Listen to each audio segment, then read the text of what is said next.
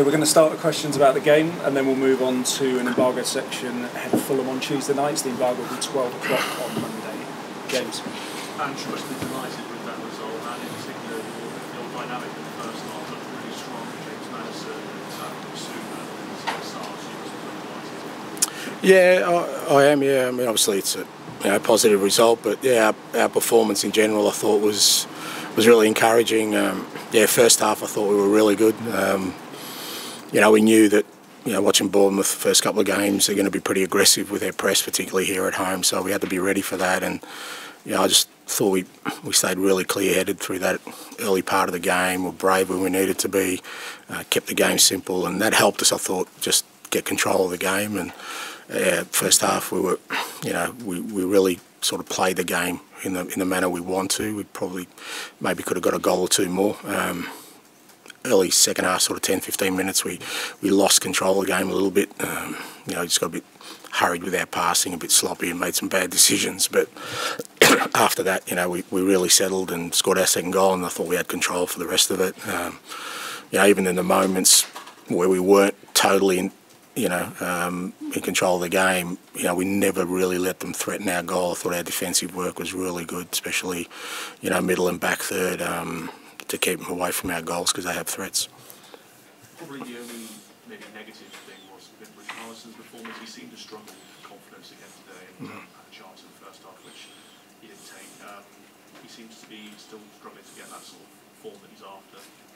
Yeah, well, I mean, it's part of life, mate. It's part of a football career. You're going to go through moments. You've just got to keep working hard. He's just got to keep contributing to the team and contributing to us,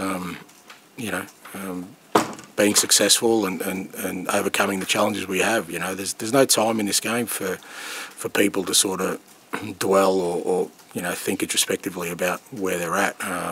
Richie will work through it. He's a good footballer. He'll get his goals, but more important for me is that he keeps sort of contributing to what we do as a team because ultimately, we're not going to get to where we want to on the back of one player or one person scoring goals. The fans seem to be delighted with the performance though, some of the chants. We've got our Tottenham back and they were singing your name quite a lot during the game as well. They seem really happy with the way your side is performing. That must please you as well. Yeah, it does. They're obviously a key part of this. We need their energy, and I thought they were outstanding again today. And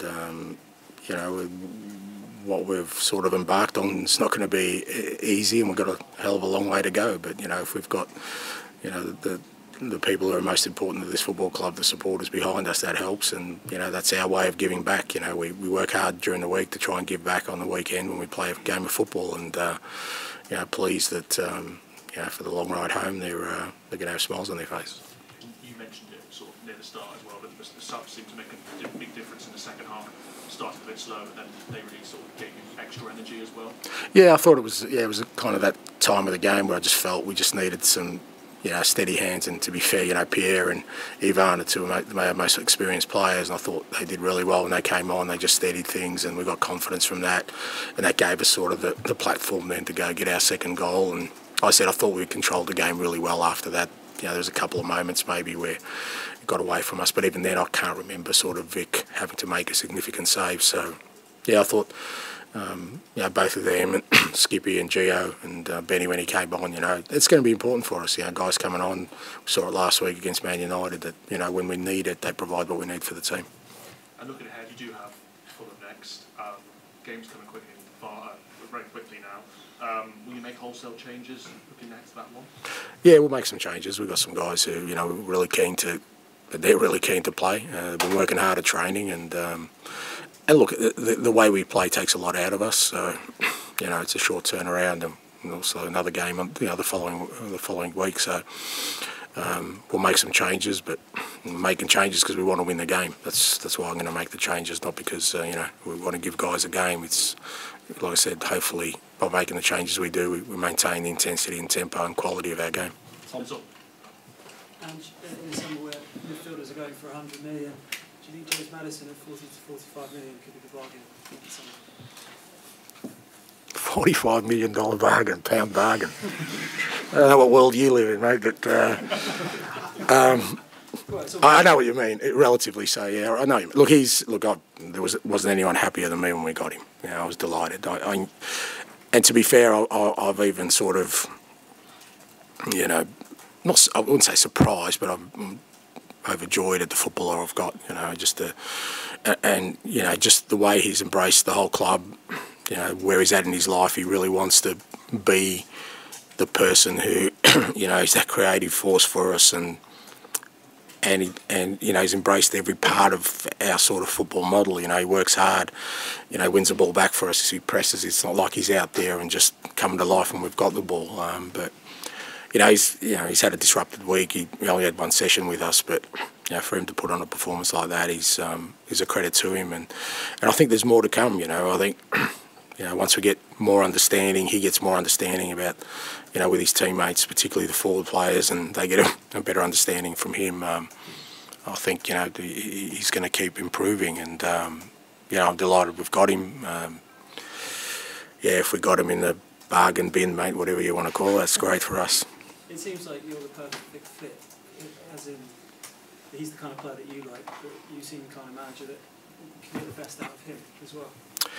Yeah, I mean, I think the way we play, more than sort of maybe me personally, I think the way we play definitely suits him, because it, you know, requires us, you know, we want to have the ball, we want to play in the opposition half. It gives guys like him the opportunity to receive ball in areas where, you know, they can do the things that they love to do, you know, and rather than sort of, you know, us limiting the amount of times he gets on the ball, we're trying to get him and the other creative players as much of the ball as possible for them to do the stuff that they love to do. So, yeah, I think the way we play certainly suits him. Yeah. Just finally, was today's performance and the start of the season the perfect birthday present ahead tomorrow? Yeah, no, I'm 58. I mentioned we always put you know, birthday sort of celebrations on hold depending on the results, so I'm sure my wife's scrambling to arrange something there for tomorrow, but yeah, it'll be nice. Obviously short turnaround to Fulham, so I've still got to go into work tomorrow, but be nice to spend some time with the family, and yeah, another sort of click closer to that 60 mark, mate. So yeah, good. With James, how important is to get the balance right? Obviously you have certain structures and what have you, but giving him the freedom to go where he wants, because it looked like he was taking up such a range of positions today. Well, they've all got freedom, you know. There's no, you know,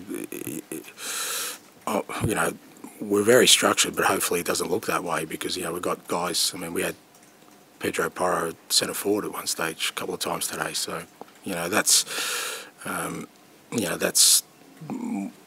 part of hopefully us being a really good team, an effective team, and hard to stop, is that, you know, what is a rigid structure looks very fluid, because guys understand, you know, that as long as there's movement out there, they're looking for spaces, and other guys are filling the spaces they leave, then it doesn't really matter where they pop up or where they go, you know. So it's but there is a discipline within that, you know. It's not just about sort of running anywhere, it's about going to the areas where we work on constantly, and you know, if it looks fluid, then, you know, that makes us harder to stop.